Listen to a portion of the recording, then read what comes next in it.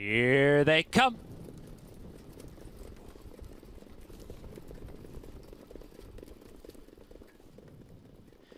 And the raw fan pacing. Vis-a-vis Blue Chip is off to a good beginning along with Manette and Calico Jack Hanover from the center. Coming across will be Captain Luke to get in front of the rail starter Legendary Hanover. Back to Bet on Mac. Then it's Remember the Alamo followed by Enforcer. And at the back of the pack is Wikipedia.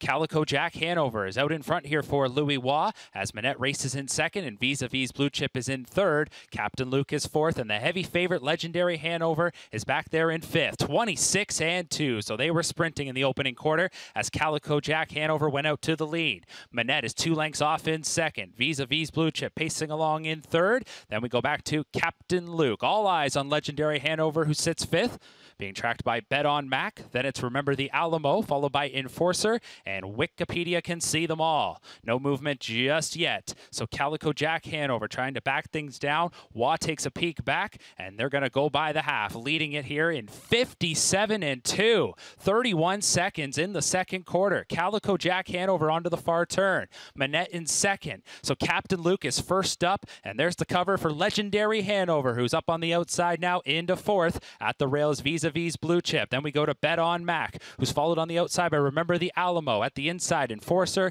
and then Wikipedia. So Calico Jack Hanover got an easy second quarter, picks it up now. A length away is Captain Luke, and Legendary Hanover looms second over, 3 quarters, 125-2. They're into the stretch. Calico Jack Hanover. The sprint is on. Captain Luke in the center. Off cover. Here comes Legendary Hanover. Back at the inside, Manette. And from the back comes Remember the Alamo. Calico Jack Hanover still leads it. Legendary Hanover trying to power on by. Legendary Hanover coming on the outside. Another win for the Legendary Hanover. Half lengths to score from Calico Jack Hanover, who finished in second. Remember the Alamo was third. 152-1.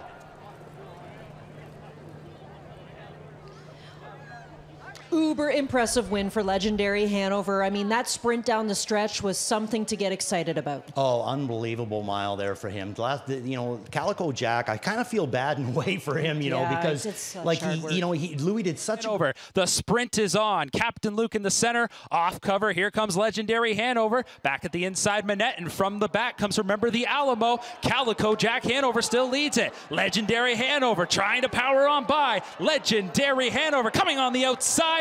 Another win for the Legendary Hanover. Half lengths to score from Calico Jack Hanover, who finished in second. Remember the Alamo was third. 152 in.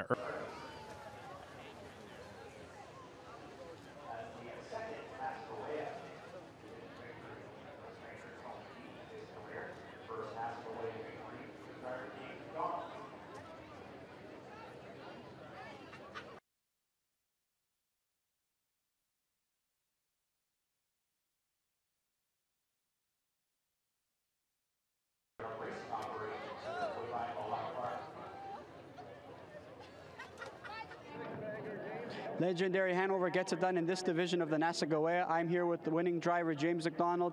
Now, James, take us through your trip tonight. Did you kind of want to give him an easy one because of the mile that he went last time out?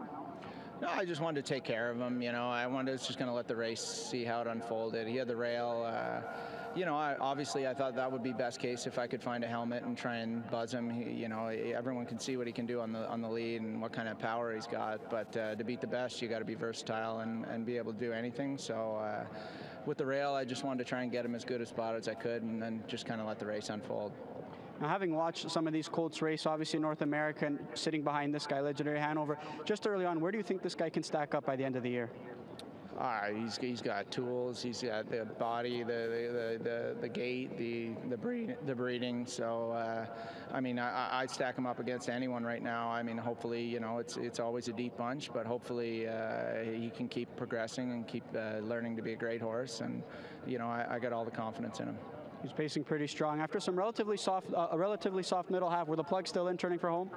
Yeah, I never pulled them, but I mean, that doesn't mean anything. You know, Louis' horse got some soft middle half and backed it down, and I had to kind of make up some ground sprinting. But he can do anything. He's big. He's a powerhouse. He can carry his speed, and he's got quick speed like a small horse. So he's a real pleasure to sit behind right now, and I hope he keeps developing.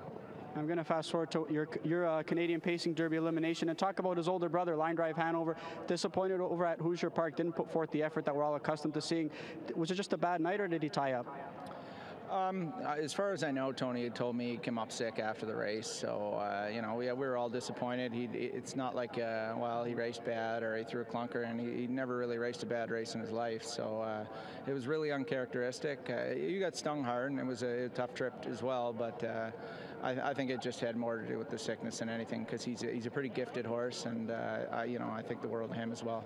Congratulations, James. Best of luck tonight. Thank you very much. Legendary Hanover, James McDonald, Tony Beaton, get it done in this division of the Nassagaweya.